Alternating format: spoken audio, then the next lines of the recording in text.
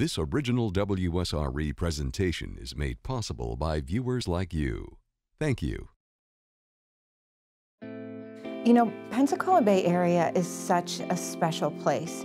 And from the beginning, the founding board and then the leadership that has taken place ever after and the members have been so passionate about the Impact 100 concept, the process. It's like they can't help themselves but to talk about it and spread the word. Our grant recipients have been able to make an impact on the community because of the power that women have when they pool their funds and give collectively. These organizations have touched every corner and every aspect of life in Escambia and Santa Rosa counties. They have, among other things, fed the poor, improved and increased free health care, renovated historic sites, empowered the handicapped, and propelled the arts. We cannot thank the ladies of Impact 100 enough. They are there for us and they are there for our community. They're a terrific organization. We appreciate them. It began as a local organization in one American city, but the concept was embraced across the country and spread overseas. Impact 100, a simple but revolutionary idea, has become a phenomenon in women's philanthropy, a transformational approach that empowers women from all walks of life to profoundly change the communities in which they live.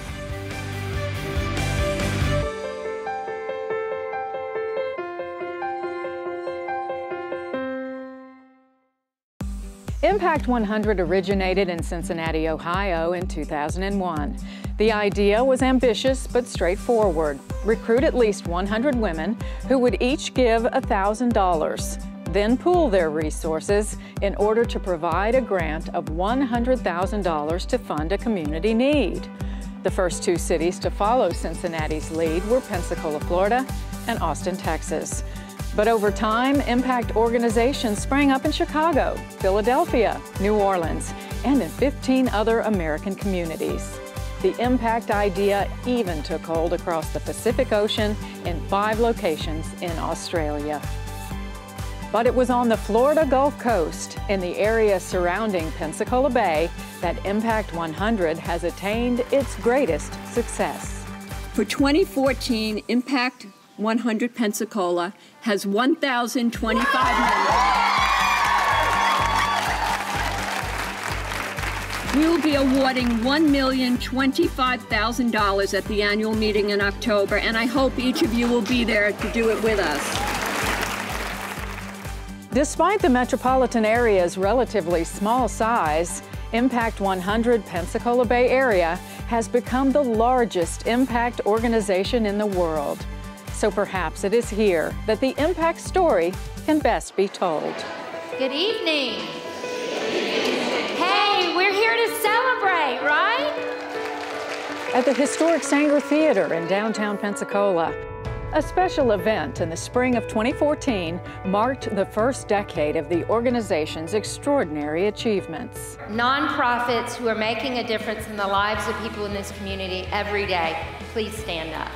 The 10th anniversary also provided an opportunity to recognize the many nonprofits that have benefited from Pensacola Bay Area impact grants.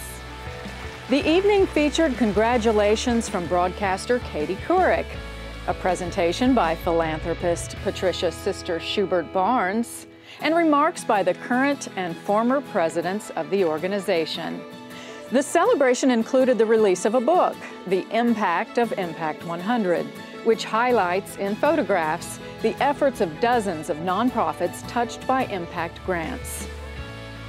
The keynote speaker was Wendy Steele, the founder of the original Impact Group in Cincinnati, who was so impressed by the Pensacola chapter, she became a member of the group herself. What you've done in 10 years is spectacular, but I'd like to go on the record to make a little prediction. I believe what you're going to do in the next 10 years and the 10 years after that is even grander. And I hope to be a part of it every step of the way.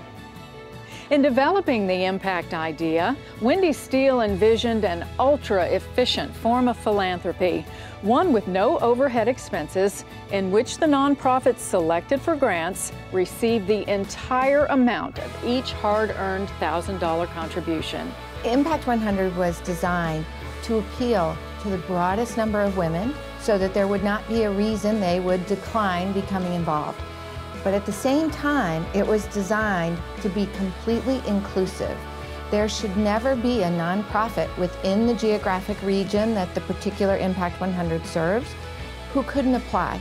So our 5 focus areas are education, environment, health and wellness, family, and culture. Each one was designed to be broadly interpreted. And in the case of our nonprofits in the community, oftentimes a nonprofit might qualify under each one of those 5.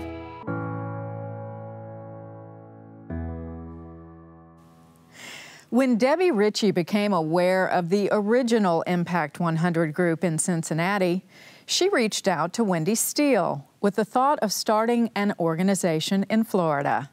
Debbie is the founder and president emeritus of Impact 100 Pensacola Bay Area, and she joins us now. Take me back to the beginning, Debbie. How did you find out about Impact 100? You know, it's kind of funny. It all started with a People magazine article, and you're always reluctant to say that because you want to think you're reading Newsweek or Time or something, but it was just totally for entertainment and enjoyment for me. And I saw this article about this organization that had started in Cincinnati and was really drawn to the story, both of the way that this group of women had made a decision to give money, but also to the nonprofit that had been the recipient of the funding.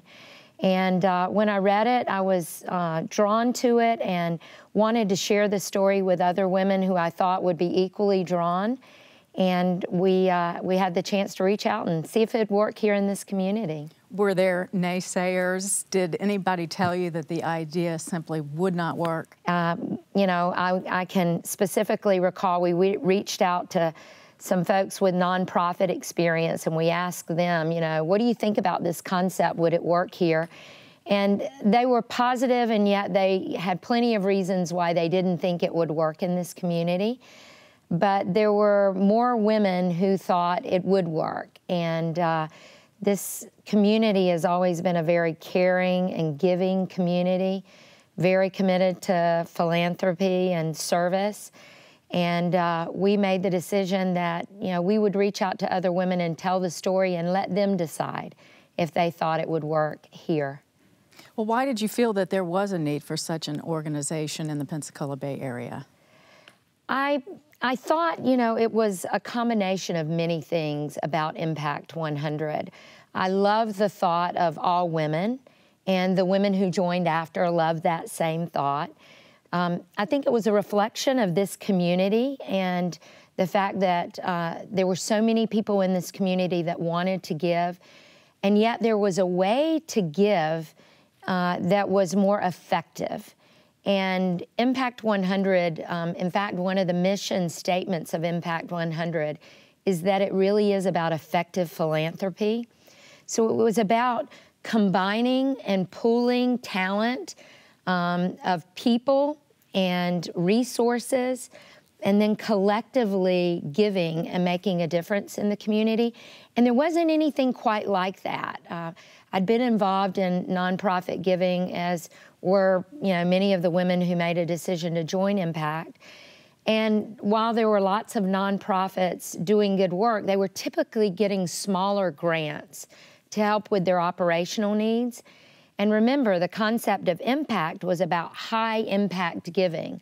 So it was really challenging a nonprofit to think big, to dream big about what they could do if they had a larger grant that would allow them to do that. And it was all of those variables, I think, and others that made me think, in fact, that it would work here. And fortunately, you know, we were quickly met with other women who said, yes, you know, I want to be a part of this. One of the first Pensacola Bay Area grants that was awarded to a nonprofit whose work fulfills a very basic need, the need for shelter. Well, you know, one of the first couple of grants we had really addressed basic needs that people had. So, you know, the Habitat for Humanity grant was really about, while it was about ensuring that people had homes and had shelter, what it was really about for the Women of Impact 100 was also a way to keep funding recurring for that organization. So it was a way to kind of seed an opportunity for continuous giving. I think that's what appealed to so many women.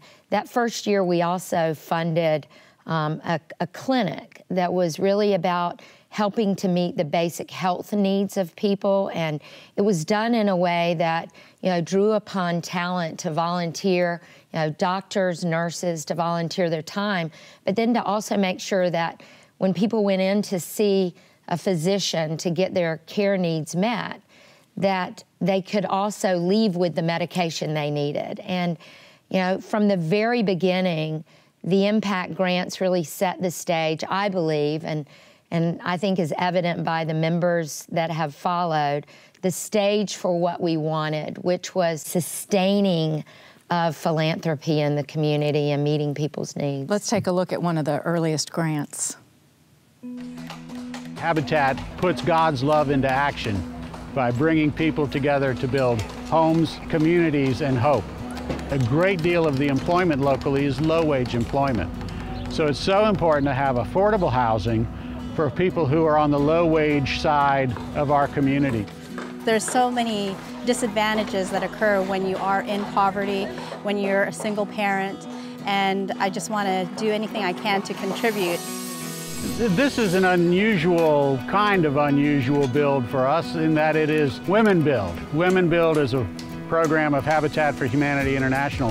It takes place nationwide in participating local Habitat affiliates. Oftentimes it is not a usual guess that on a construction site that you would have nothing but women. Women can do some amazing things, and the fact that we're building a house today is just one example of that.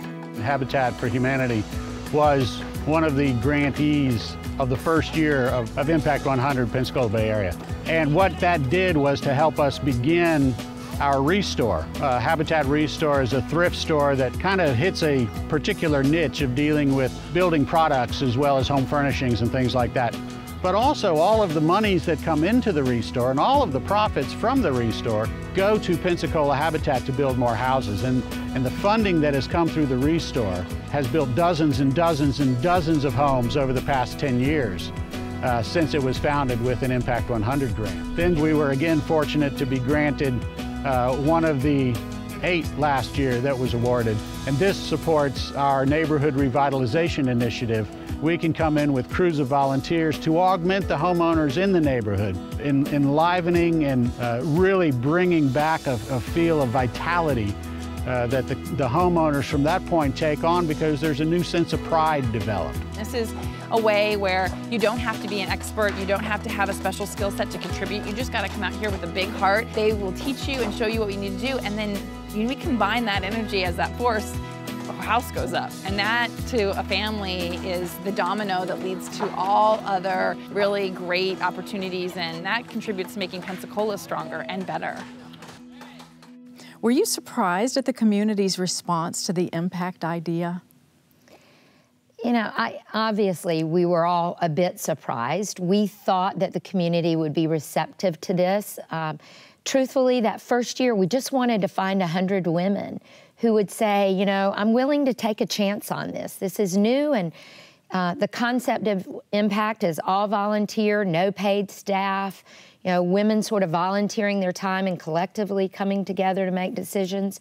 And it was new, it was change for this community. So while there was reluctance, we were all elated that there was great support. And yet now every year, you know, we have to ask people to continue to give, because just because you joined one year doesn't mean that you're a member forever. It requires a commitment of your time and of your money to continue to be a member. So I think, honestly, all the Women of Impact are always both not surprised and surprised when we get that good showing of support.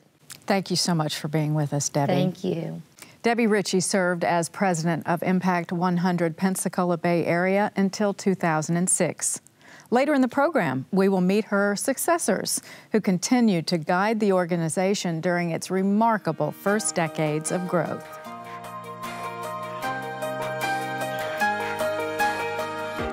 Impact 100 Pensacola Bay Area was an immediate success, attracting 233 members in its very first year.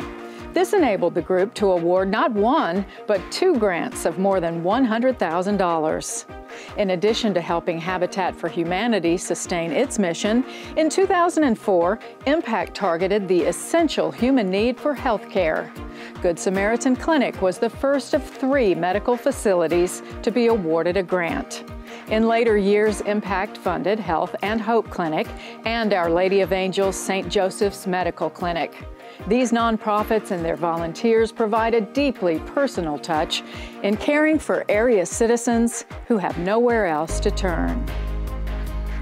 In 2004, we began to plan for Good Samaritan Clinic. We were blessed to be one of the first 2 recipients of the Impact 100 grant. We were actually able to hire people that would redo our building and get it ready for our clinic. And the other thing that we were able to do, we had already made up our mind that in opening the clinic, we would not only furnish free medical care, but we would furnish free medications. I heard about Good Samaritan Clinic just from the general community. I was very impressed with the concept of an indigent care clinic where the entire staff is all voluntary.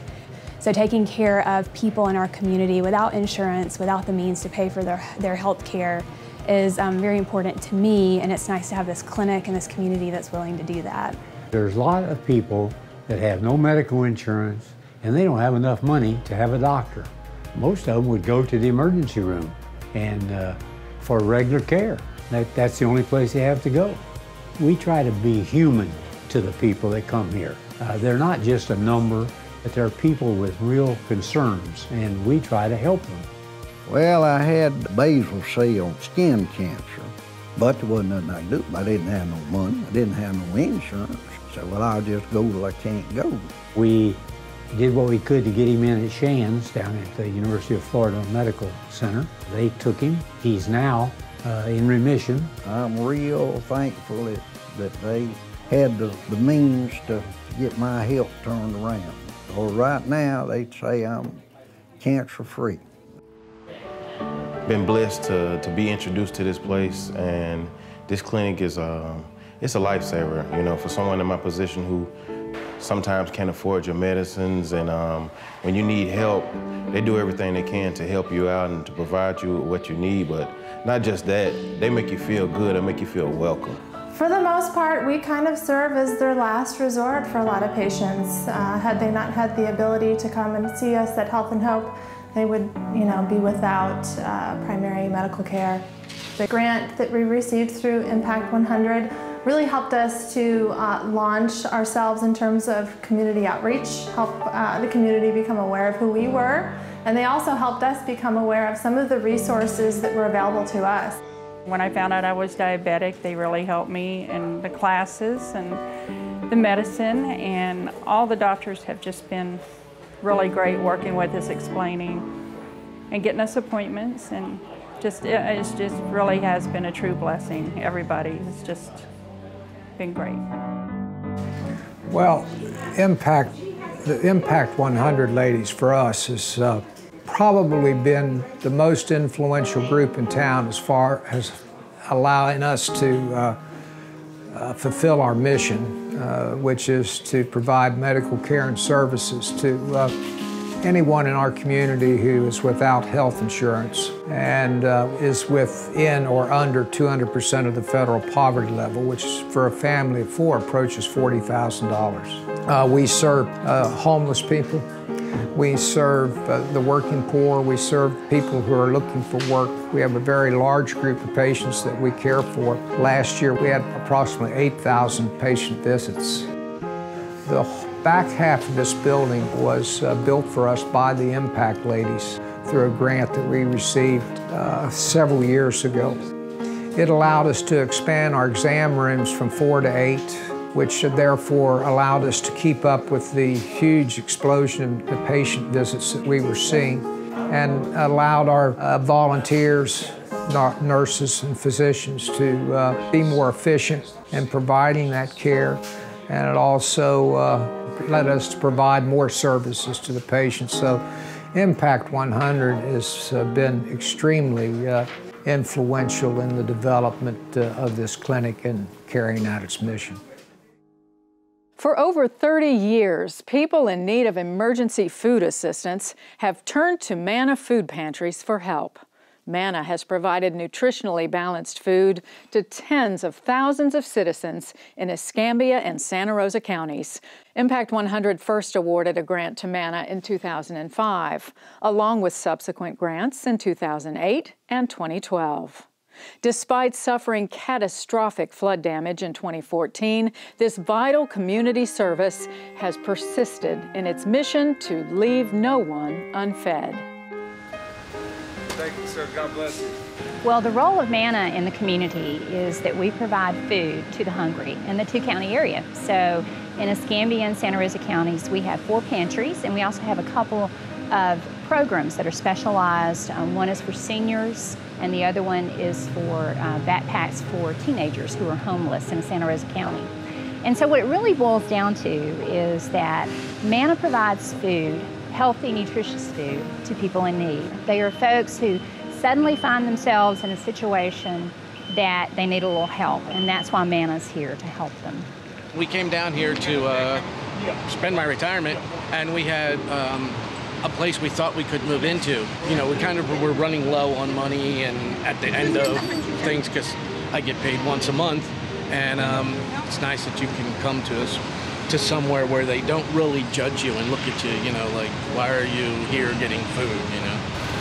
For us, Impact has over the years been amazing to Manna and to our community. For Manna, we've received grants from Impact that have helped us purchase vehicles, and those vehicles then get food that's put in them to take to the hungry, to take across the two-county area, to pick up the food as well, to deliver that food to specialized programs that need help. Then we've also had Impact give us a grant to help with gardening and community gardens so that people could learn how to grow their own food and be more sustainable. And then the last Impact grant that we got was to help us air condition our warehouse space next door.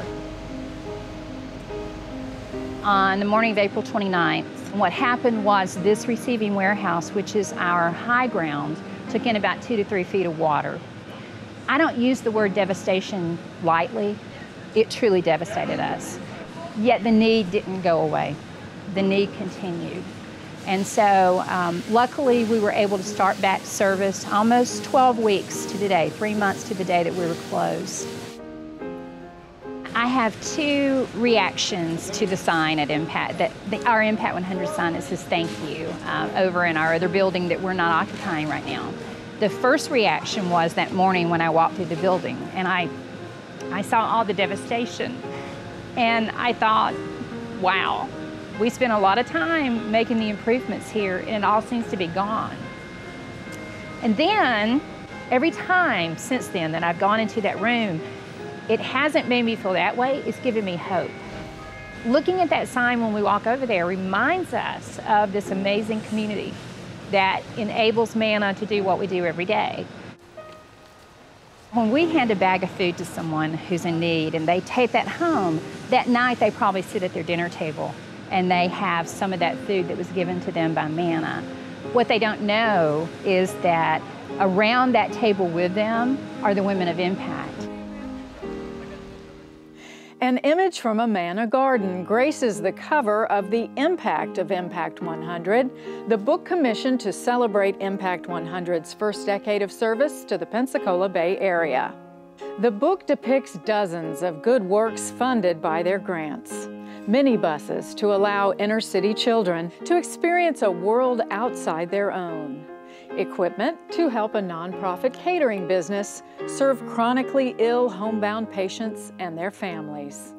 a covered riding area to provide equine therapy for children with developmental disabilities, improvements to the library and reading programs in an impoverished area of Escambia County, a glass crusher and building for a glass recycling operation, lumber, tools, and a truck for volunteers to build wheelchair ramps for people confined to their homes.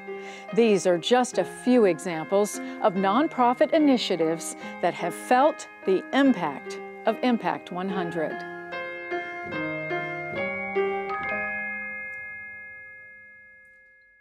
Linda Hoffman became the second Pensacola Bay Area president in 2006. She was followed by Julie Shepard, who served as president until 2010. During that 4-year period, membership increased to more than 500, and the organization distributed over $2 million in grants. Many nonprofits are highly motivated by the prospect of an impact grant. Julie, can you describe the process you use to help nonprofits apply for your assistance? Sure. We actually have quite a detailed process. We start in the spring after we've announced our membership numbers with how many grants we're going to award and ask all the not-for-profits that are interested in applying to file a letter of intent.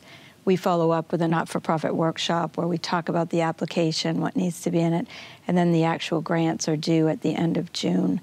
The grant application itself is fairly detailed. It's not the type of grant an organization can put together in a couple days, and it has a lot of requirements for their mission, their programs, how they'd spend the money, sustainability, their financials. And we spend a lot of time working with not-for-profits to make their applications better and better over the years. What steps are taken to provide the basis for informed decisions?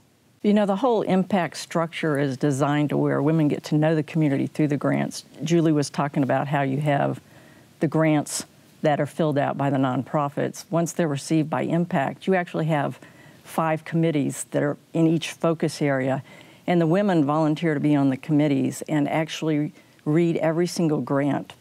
They get to meet with every nonprofit, or at least one person from 2 people from each committee meet with the nonprofits, and you meet and discuss all aspects of the grant and really get to know them there. The committees select the ones who are going to come out at the annual meeting, and even at the annual meeting, those nonprofits present again to the women. So if you're one of the women, you actually hear these nonprofits, either in the committees or at the annual meeting, tell you about what they do and what they're going to do and their grants and what they're going to do with our money. So it's really through the grants that you get to learn about what all these nonprofits do in the community.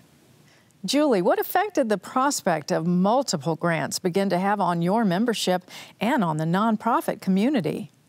When we got to the point where we were giving a grant in every focus area, I think the excitement really grew. It meant that whether you're in arts and culture or you're in the health and wellness category, you knew that one of the finalists was going to get a grant. And it became almost a badge of honor, I think, in that community. We started to see signs on facilities, impact grant winner. As a member, I think you started to go around the community and you would see organizations that you had funded. And as a member, you started feeling this kind of ownership or knowledge of that in a way that you didn't have before. So it grew exponentially for both the not-for-profit and for the members, I think, the excitement of Impact. In 2010, Impact 100 awarded a grant to a group that helps transform the lives of people in desperate circumstances. Let's look into Pathways for Change. The problem with substance abuse, of course, is that people who suffer from this illness tend to be unsuccessful in society in all their relationships, and they tend to be consumers of the resources in our community, which are limited. And so Pathways for Change removes all the obstacles from keeping them from being successful, and we move them toward being productive members of our community. So the mission of Pathways for Change, changing lives, reducing crime, building futures. We told the story of Pathways for Change to Impact 100, and we said we want to do more than intervention, we want to do prevention. And we understand that Escambia County is one of the poorest counties in the state of Florida. What are we going to do about that? And Impact 100 said a family center in the poorest neighborhood in Escambia County. We are going to support that one-stop shop for education, vocational training, social services, mental health counseling, addictions treatment, bringing families together. Whatever barriers of poverty that you can break, we're behind you 100%. That's why we have the Family Center. It's so important, where our men in treatment, their families can come here for GED and vocational training and parenting classes. So the families are learning and growing a sober life along with their loved one in our men's residential treatment. People who live in poverty pass it down to their children. Their children really don't know any other way of living. But if somebody just gives you a hand, then you can get out of it. And the significant thing about Impact 100, the building would not have been built without it. But even more importantly, we are a relatively small nonprofit and we don't have a marketing budget. So when Impact 100 wraps their arms around a mission, it is well known throughout our county and our community and nationally. And so we believe that a lot of the respect that we receive now and the security that people feel in investing in us came from Impact 100 women. They're amazing. One woman, one vote. Linda, how difficult is it for the members to reach those decisions? Well, I think there's actually probably 2 times where people are voting that's important. One is when you're in the committees. And I think as a committee member, when you're voting, you feel this kind of responsibility that you want to make sure you're selecting the nonprofits that everyone else is going to feel comfortable with, that everyone else agrees they're going to be deserving of our award. So there's a certain amount of responsibility when you're voting at the committee level.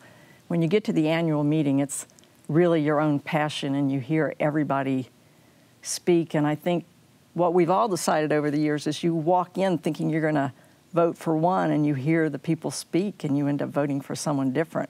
Are there any stories that you can share about people or organizations that made a very special impact on you? I'll start with you, Julie. There are so many wonderful organizations that Impact has funded in all of the different areas. It would be really hard to pinpoint one. What has been amazing for me is that all of these organizations continue to grow and thrive and actually come back to Impact, to our membership meetings, and they talk about those projects and the impact of that initial funding on that project and the future programs. And those projects are all alive and well in this community, and to me that's the most special part of Impact. What do you think, Linda? Yeah, I think actually my most special part of Impact is the fact that you gather a group of women who get very focused during this whole process on finding the organizations that can do the best job for the community.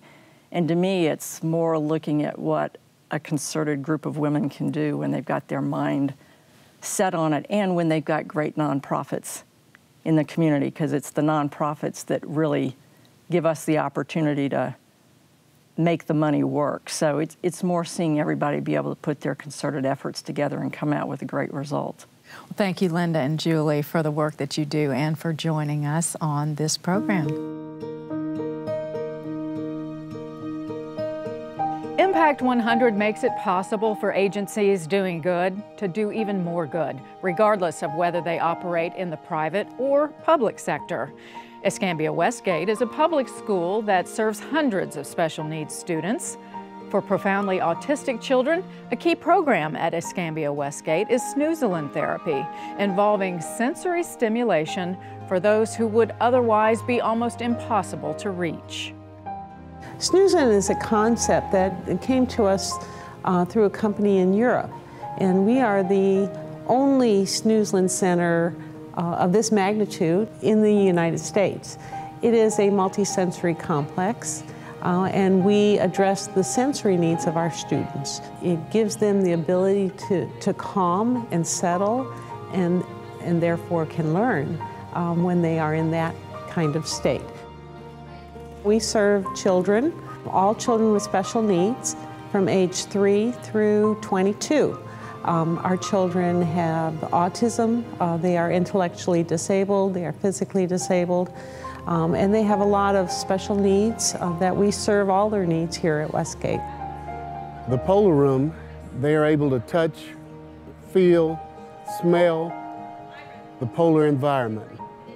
There are fiber optics in there, there are bubble tubes in there. All of these fulfill sensory needs in the children that they won't find anywhere else but in this sensory complex. We have about 270 very special children here. They're having water day today, or water play day, and they are having a wonderful time. And if it wasn't for Impact 100, then some of them might never even experience water as they are today on these two wonderful parks. I think the ladies of Impact 100 saw that what we do here at Westgate and how we work with children and their very specific needs. And I don't think you can walk away and not be touched by that. It started out as just kind of a dream, I think, for the former principal of this school and for the teachers in this school and members in our community to have the Snoozland Center. It generated a lot of interest and a lot of goodwill from many members of Impact 100. So they became part of the dream. And then when Westgate applied for another grant for playground equipment, that was granted. Our kids are very, very lucky. Impact 100, thank you. For nonprofits, it's hard to overstate the value of an impact grant. It allows them to reach a goal that might be unattainable otherwise. In the spring of 2014, in the midst of celebrating the success of their first decade, the Women of Impact 100 Pensacola Bay Area started their second decade with an unprecedented opportunity. With more than 1,000 members, they would be able to award 10 grants by year's end, 2 in each focus area. To help area nonprofits prepare their applications and ready themselves for site visits by Impact Committee members, the organization hosted an in-depth grant workshop attended by hundreds of area nonprofit representatives. The nonprofits were given guidance about the most effective ways to make their cases to the members of Impact 100. The focus of the annual grant workshop was on the future, looking ahead to the review process later in the summer and to the voting process in the fall. But in May of 2014, the Pensacola Bay Area Impact members also took a look back. Now this is the lab after the grant. To the left now. 8 grant recipients from the previous year reported on the progress they had made on their projects, such as new technology and transportation for Independence for the Blind of West Florida, and enhancements for the Council on Aging that included the addition of handrails for a walking track at their Adult Day Healthcare Center and the acquisition of 3 minivans for safe, reliable transportation of senior clients. We want to make all of Pensacola no-kill and a much safer place for pets should they ever find themselves in a shelter. Pensacola Humane Society received funding for a high-quality, low-cost spay and neuter clinic for dogs and cats, designed to help reduce the number of animals that are euthanized in the area. Several very serious issues were addressed by Impact grants in 2013. For example, support was provided for Gulf Coast Kids House, which works with victims of extreme child abuse, as well as for Favor House, which deals with violence against women and children and administers assistance in the residential program. The members of Impact don't shy away from problems that tear at the fabric of society, but they also recognize the importance of efforts that offer inspiration and enlightenment. During its first decade, the Pensacola Bay Area chapter enhanced the quality of life by making significant grants in the areas of preservation, arts, and culture. The Pensacola Opera is one of several regional arts organizations to receive the support of Impact 100. In 2011, an impact grant funded renovation of the Pensacola Opera Center. This multi-use facility enhances the company's main stage productions, as well as fundraising and education programs. It also provides an accessible, affordable space for community meetings and events. The first ever local impact grant in the arts and culture focus area was awarded in 2006. Bravo for Kids was a project to make musical instruments available to Escambia and Santa Rosa County middle school students who do not have the financial means to furnish their own. Pyramid Incorporated helps adults with developmental disabilities by encouraging participation in the visual and performing arts.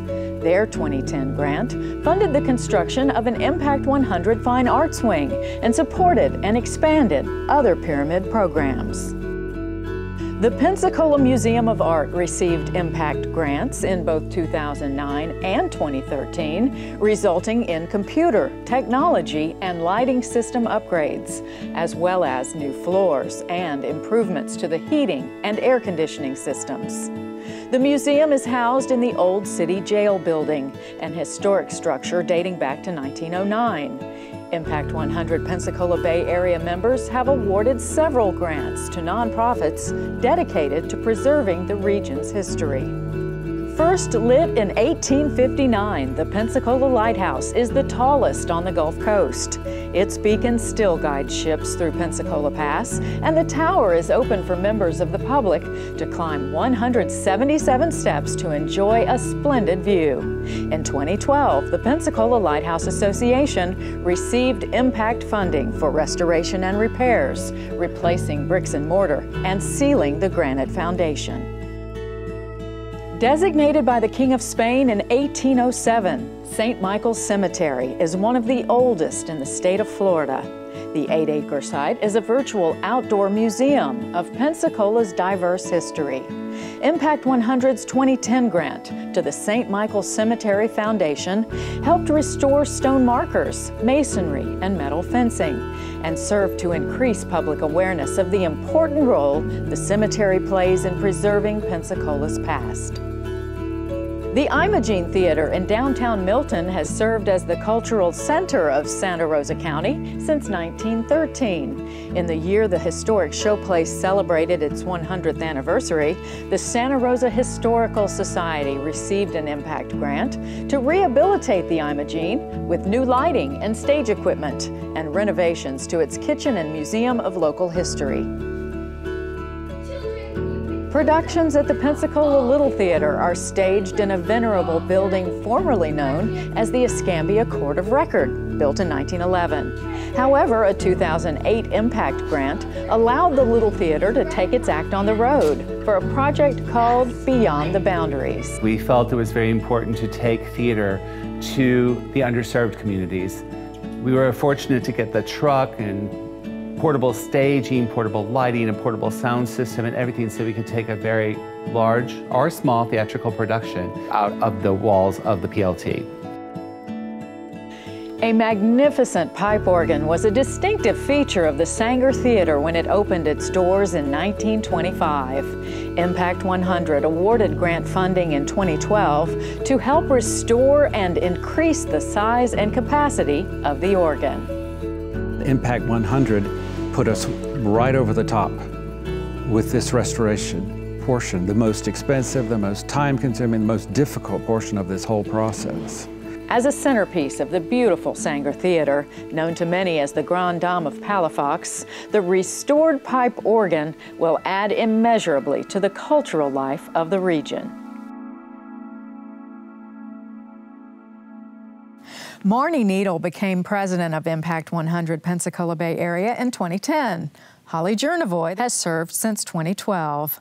They provided leadership as the group continued to gain recognition as the world's largest impact organization. Marnie, can you describe the makeup of your organization, and how would you describe the motivation of the members who make such a commitment? You know, the makeup is amazing. We have women as young as 18, and we have women as old as 90. We have women every age and every generation. And Giving and giving $1,000 is tough for many people. So many women join every other year. Many women do join every year. But every woman who joins gets to feel a part of something so much larger than themselves. For example, I don't know many women who could give $100,000 to any one organization, but I know that I feel a part of every single grant that has ever been awarded because I have been a member of Impact 100. And I can go around town, as every woman who is a member can, and look around and feel a part of that organization. What about you, Holly? I think that the women that are members of Impact 100, like Marnie said, they are from, it's cool that they're from one end of the two-county area to the other, that we have career women, we have retired women, we have stay-at-home moms, and people of every walk of life. And it is wonderful because they each bring their experiences to the table in making the decisions about where the grants are going to be awarded. And it's very special. The needs of this community are many. Holly, through your involvement with Impact 100, have you discovered the needs here were even greater than you might have originally thought? I think really it's part of knowing and serving the community, as you discussed earlier. Part of our mission is really to be able to learn. And I think I had no idea the good works that were being done by nonprofits in this community, and it has enabled me to learn so much about the community. I love now when people come to me and they say, do you know anybody who's doing this? And I do. I mean, I know people who are doing all of these different kinds of good works, and I can send them places or suggest things, and I feel I've grown so much from that. Now, all grant applicants receive very careful consideration, obviously, but not all applicants can receive grants. Yet the grant process itself seems to have and create a very impactful effect. That proves beneficial to everyone in the long run, really. Can you describe how that happens, Holly? I can. It's part of what I say in trying to encourage nonprofits to apply for an Impact 100 grant. Good things happen even if you don't win a grant. And we've seen it time and time again that the women go on site visits from the committees and they become so inspired by the good work being done by these nonprofits that they go and they give their time to the nonprofit directly. They give their money directly to the nonprofit. You'll find Impact 100 women serving on the boards of directors and making good things happen for these nonprofits. And so it is so helpful. I've had nonprofits tell me, we haven't won yet, but I'm never going to stop applying because good things happen every year that I do. So Marnie, it can be a win-win, huh? It is a win-win. It has helped our community raise the level of giving. It has helped our nonprofit community raise their own self-awareness and the self-awareness of the needs of the community. And it has helped women all over our community to feel a part of something much larger than themselves. In 2011, Impact 100 funded a place that combines the focus areas of environment and education in a wonderful way. Let's visit the Roy Hyatt Environmental Center. The Roy Hyatt Environmental Center is owned and operated by Escambia County School District. Students come on field trips, but we don't limit it just to students. We also have garden clubs, scout groups, all types of organizations who come to visit here. Isn't that really rubbery? We try to teach them all about environmental education and try to make them more environmentally literate. We do that by taking them on trails, nature trails on the property. All right, here we're gonna stop up here. And that is the plant I want to talk to you guys about. It is called a white top pitcher. Very good. We do investigations with them, get them to do some critical thinking. We'll do observations while we're on the nature trail, possibly on our bird bus over here. We climb aboard our bird bus where we get to sit inside and we view out into the bird garden where our birds are coming to feed on the bird seed and the plants that we have in the garden. In 2011, we received the Impact 100 grant.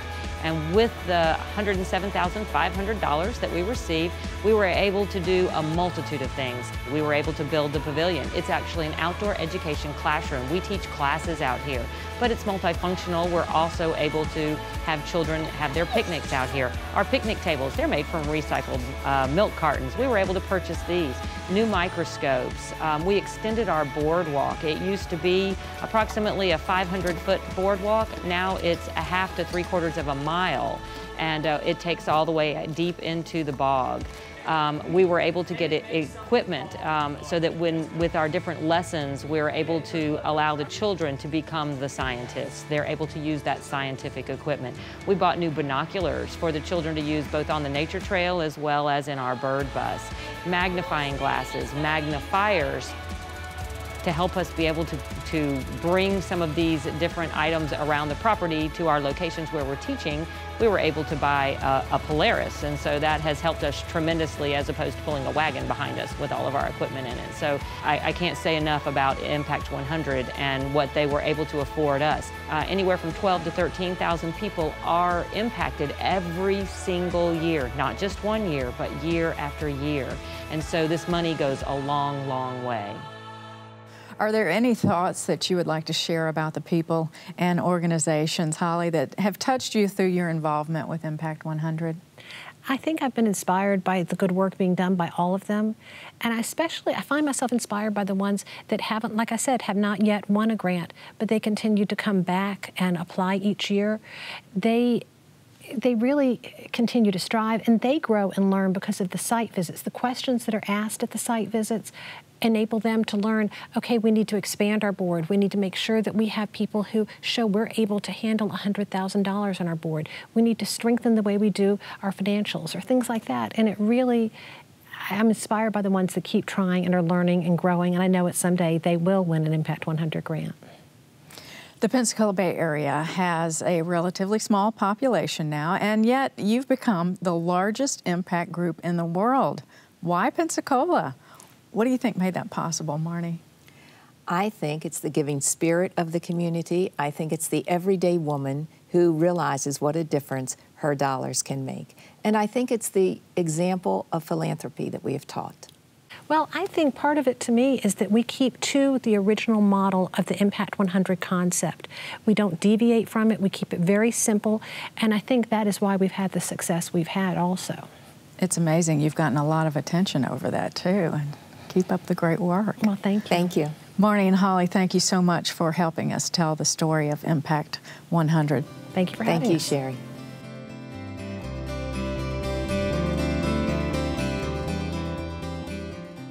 A little background on women's philanthropy. Back when I started Impact 100, it was 2001, and women often felt the only way to get involved in the community was to volunteer.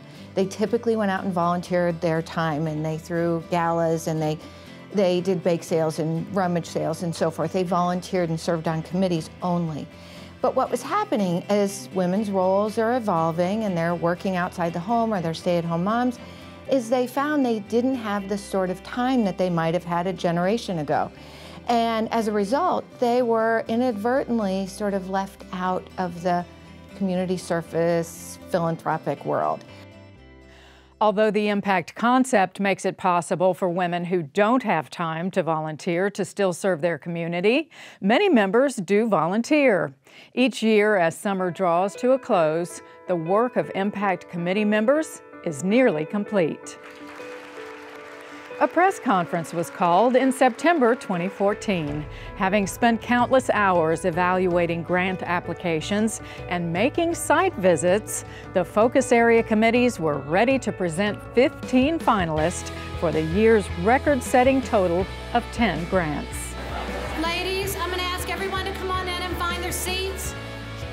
Just a month later, at the annual meeting in October, the members of Impact 100 Pensacola Bay Area gathered to perform the crucial, joyful, and yet agonizing process of selecting the 2014 grant recipients.